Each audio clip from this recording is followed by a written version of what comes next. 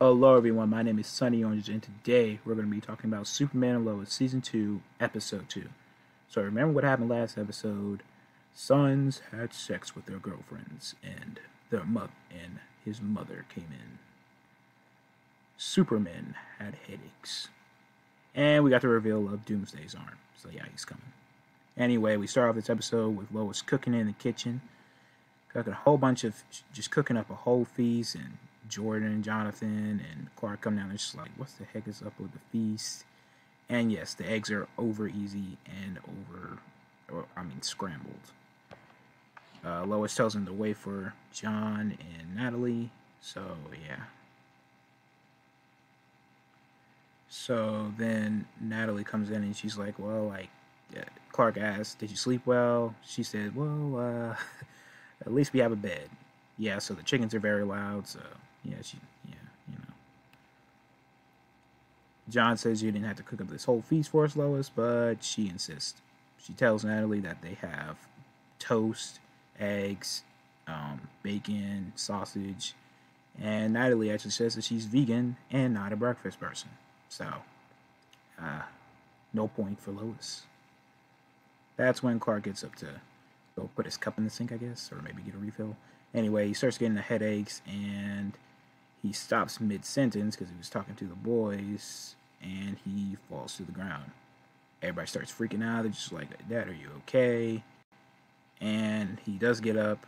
The headaches stop, and Lois finally asks, what's going on with you? And John actually says, well, since you're not up to it, I'll be taking the kids to school. And Clark's just like, nah, no, I can't do that to you. But, John insists. Since it's Natalie's first day at school.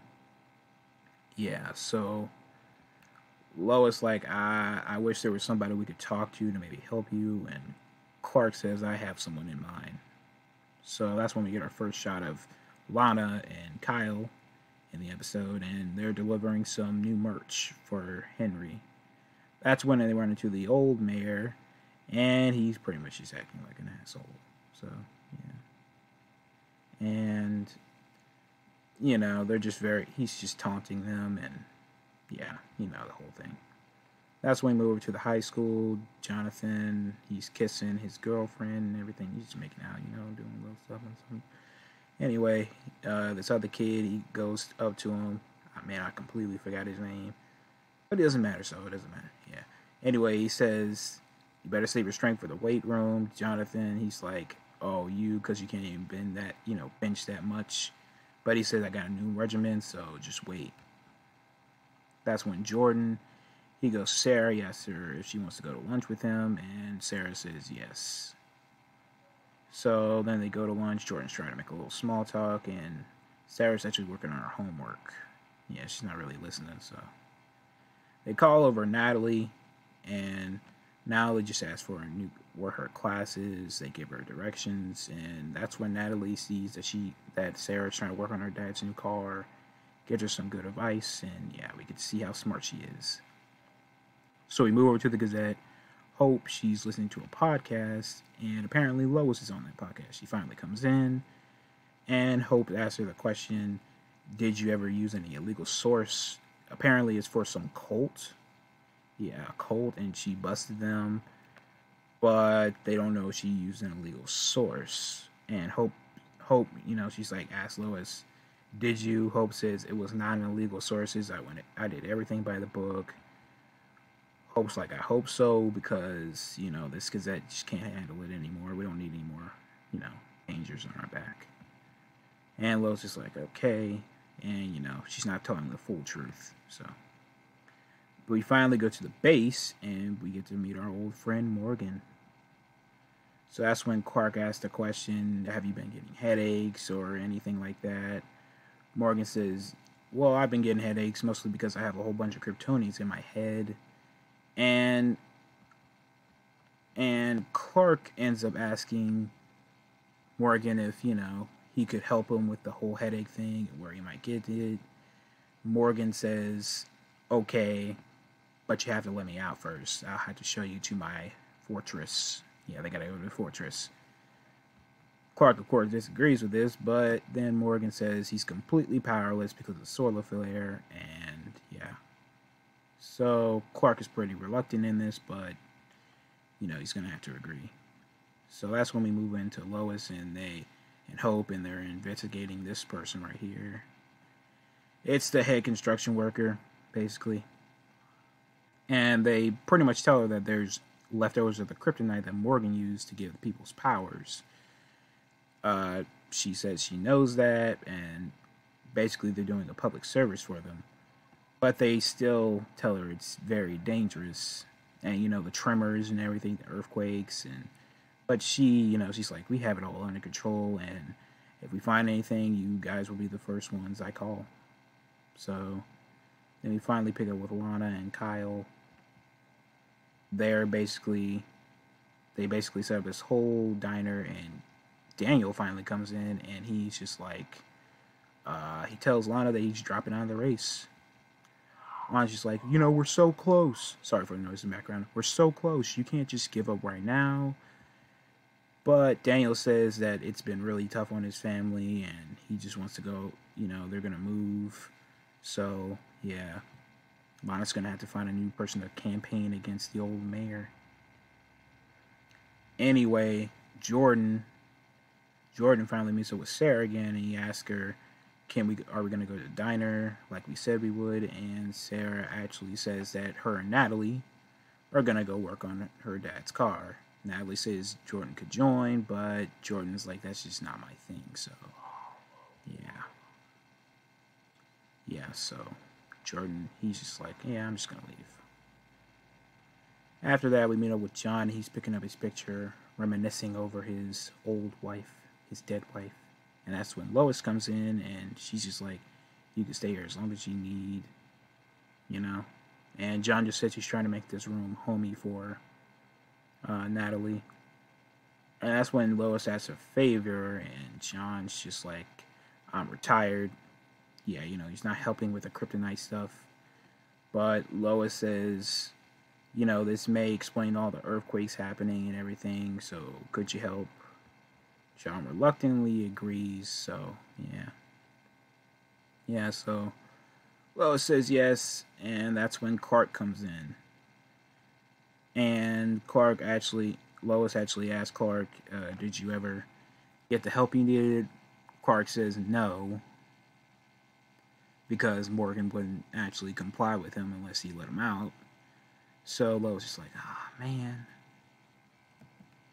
That's when Clark overhears some guy at a shootout. He's trying to kill people, so yeah, he's got a gun and everything, so he rushes right through them. And Lois is just like, what about practice? Clark says, I don't have time, so just tell Coach I'm going to be late. So, yeah, Clark flies right into the guy, and he pushes him. So the guy's down, and it looks like it's over until he uses some of that kryptonite, and he gets his superpowers. He punches him right into the truck, and boom. Yeah. So Clark is actually on the ground, and then he starts having his headaches again. So he's just completely stunned. So we can see in the blurry background that the two super people that were from last episode came in, and they stopped them.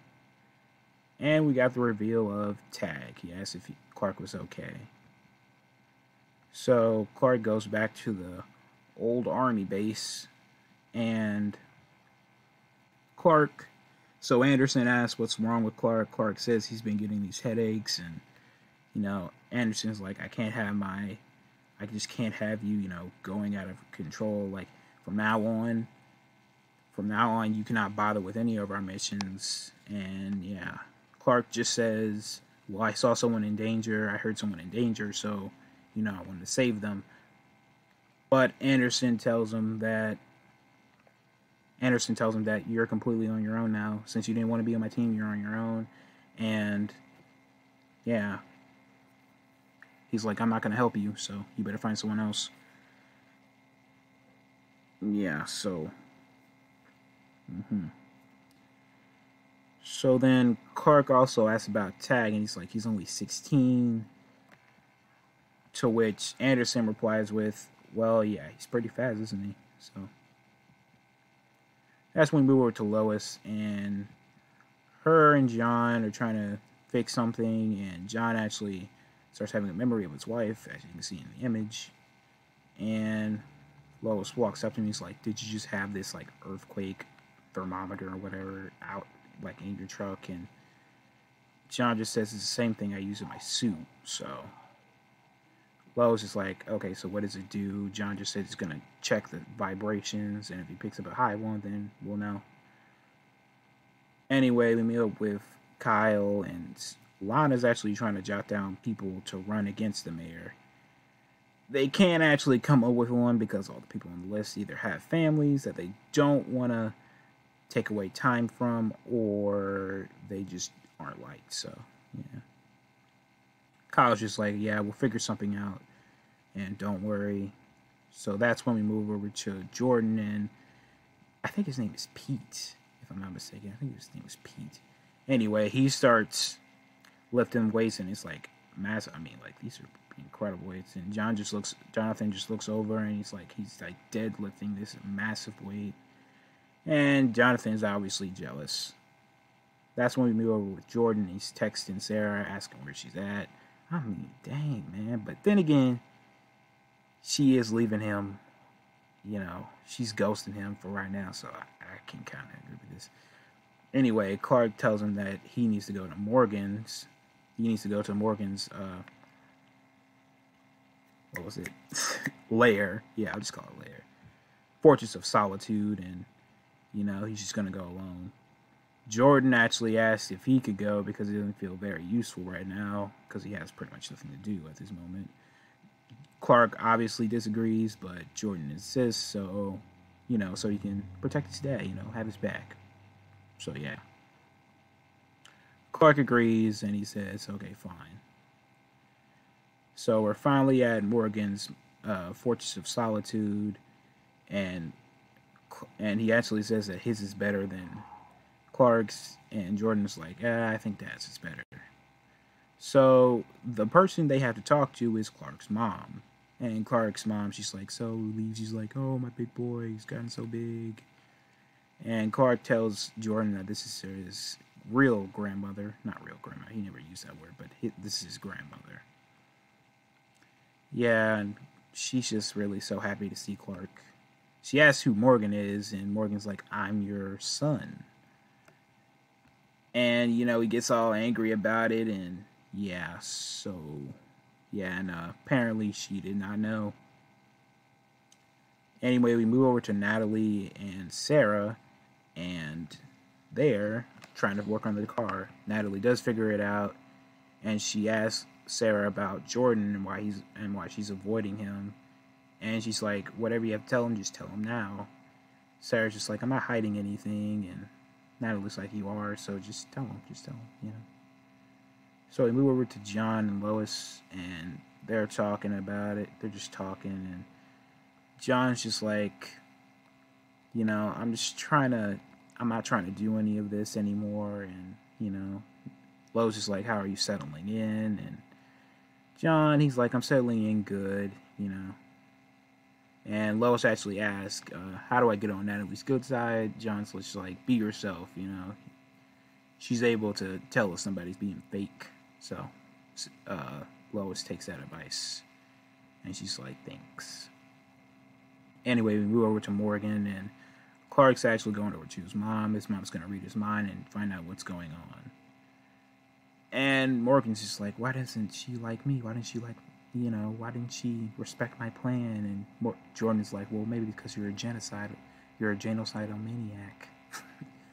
So Clark starts getting a headache again. He falls to the floor, and he's pretty much incapacitated. That's when Morgan finally takes his chance to take off the handcuffs, and Jordan's just left there. So then they start having the earthquakes again. So, yeah. And Jordan's just there, and he's just like, "Well, I guess I'm going to take you down." Morgan's just like, you don't stand a chance. That's when we learned, apparently, Jordan can use his powers properly. So he uses his heat vision, and he blasts them. This doesn't do anything, and George just standing there in surprise. But, yeah. So then we move over to the earthquake, and the miners are actually under there, and they're actually seeing something coming. So that's when the head construction worker girl, she's just there, and she She just tells him that do not get out of there, do not blow off the explosives, because apparently they have them on the wall, and yeah. That's when Doomsday finally comes out, and we get this little shot right here. Now, we don't know what he looks like, of course. Well, we kind of do. If you're a comic book reader, you know what he looks like. But anyway, he takes out most of the construction workers. He drags both of them, and it's just left with this one guy. So, the girl, she's telling him not to blow it up. Do not turn on the explosives, but he does because he's scared. And the whole cave explodes. So then Morgan finally gets Jordan in a chokehold, and Jordan's grandma, she's telling Morgan to let him go, and Morgan's just like no, but she convinces him. That's when John that's when John and Lois, they finally figure out what it was, and it was under the ground, and they're just basically like, what could ever do this? Like what big thing could ever do this? So then Clark finally gets up, and Morgan actually lets Jordan go, so Clark beats the absolute shit out of this man. He gives him them super hands, and Morgan's just left there incapacitated. His mother tells him to let it go, and Clark's just like, don't you ever touch my son again. And Clark's mom pretty much tells him what's going on. Anyway, Clark brings Morgan back, and Morgan's just like, well, you need me. Why can't I get out of here? It's like, and Clark's just like, no, I don't need you. It was a bad idea to let you out in the first place. And Morgan's just like, whatever's coming, it's coming for you. And, I won't be able to be there to protect you. He's just doing his whole villain stuff. Yeah, he's just trying to get out. Yeah. So he's just like, he says some kind of Kryptonian language. He's like, see you soon, brother. Because he will come back to ask for his advice. Yeah, he's going to come back. Of course Clark will. He's going to need him. But Clark just leaves, so. That's when we move over to Hope, and Hope's actually getting pretty mad at Lois because apparently she figured out that there was an illegal source. Well, an outside source. And Lois actually tells her that there was no source. It wasn't really important, but apparently it was her sister Lucy. She had swallowed a chunk of pills and decided to drown herself in a bath in cold water. And Hope's just like, I'm your partner, why didn't you tell me this? And Lois is just staring there. She's like, oh, well, yeah. So Hope's just like, you need to tell me these things. And Lois agrees, so, yep. Anyway, we move over to Lana and Kyle, and Lana actually comes to the conclusion that she's going to run for mayor, finally. I mean, I've been saying this since the end of season 1. I know. So yeah, Kyle's just like, great, so now I can be, well, I mean, I forgot what it's called, but whatever. Anyway, we move over to Jordan and Jonathan, and Jonathan finally figures out that Pete is actually on something. Steroids, probably. Yeah, steroids. So, yep. That's when Natalie comes in, and Jordan asks where Sarah is, and Natalie tells him she's right outside. So Jordan goes to talk to Sarah, and he asks, like, what did I do? Like, why are you mad at me? Like, what did I do? Sarah actually tells him that she actually did kiss someone at camp. It was a girl, and she didn't feel anything. Well, she didn't really like girls, so she's not out of the closet yet. We all knew we were probably saying that she had a boyfriend, but yeah, I mean, I don't know. I kind of think she was lesbian. Just a couple, in season 1, I was just like, I mean, the signs weren't there, but I don't know. I just had that feeling. But anyway, yeah, she tells him that. Jordan runs away, and he's like, if it didn't mean anything, then why didn't you kiss her? And, it's just like, why did it happen? So, yeah, they're pretty much broken up. So, yeah, Jordan just stands there, and, he just walks right out. And Sarah just sits there. Sarah's just standing there, and she's like, oh, I can't believe I did that. She cheated on him, so, yeah. Anyway, Lois and John, they start asking Clark what happened, and Clark, he pretty much goes down the whole sitch of what happened in the fortress, and his mom has kind of discovered what was going on, and yeah. So John finally figures it out. It was like there's he pretty much just figures it all out. Yeah, it's Doomsday. Well, he never said those words, but something like that. He's like, whatever's happening, it's underground, so let's go see that and all that stuff. Anyway, we finally move over to the head constructor girl, and she actually is calling someone on the phone. Now, who could that be? I have no idea. I'm saying it could be Anderson. Maybe it's Anderson, or maybe a villain that we just haven't seen yet. But yeah, she figured it out. Doomsday is down there, so whoever this is. So I think this episode was pretty good. I'm like really sold on Anderson being the person that she called, but it could be someone else. But yeah, I think overall this episode was great. It was great. It was really good.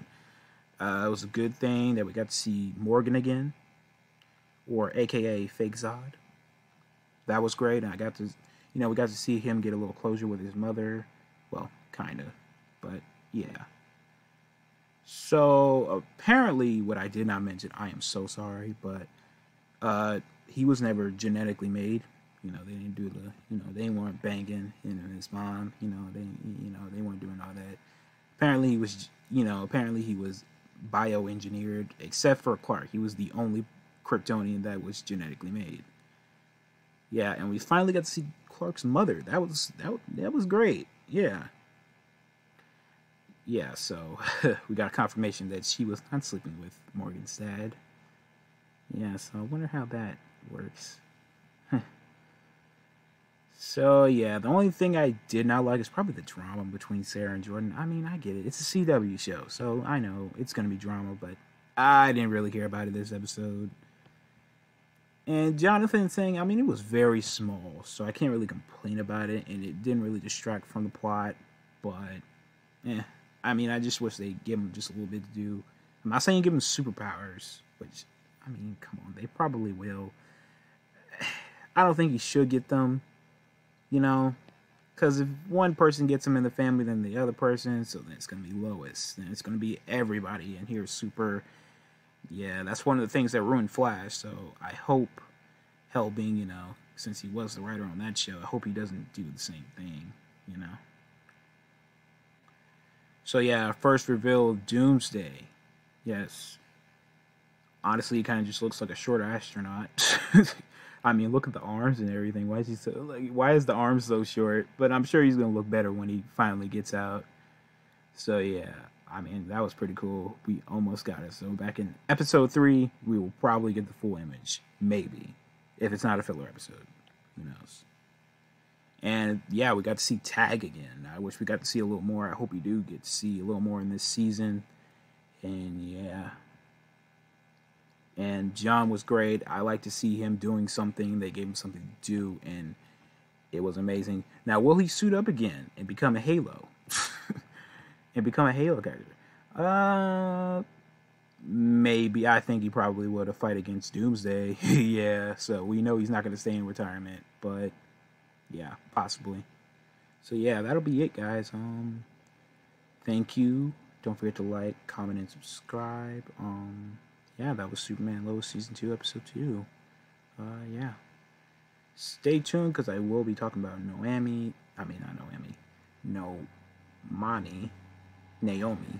Man, that's so hard to say. Yeah, so stay tuned, and thank you guys. Bye.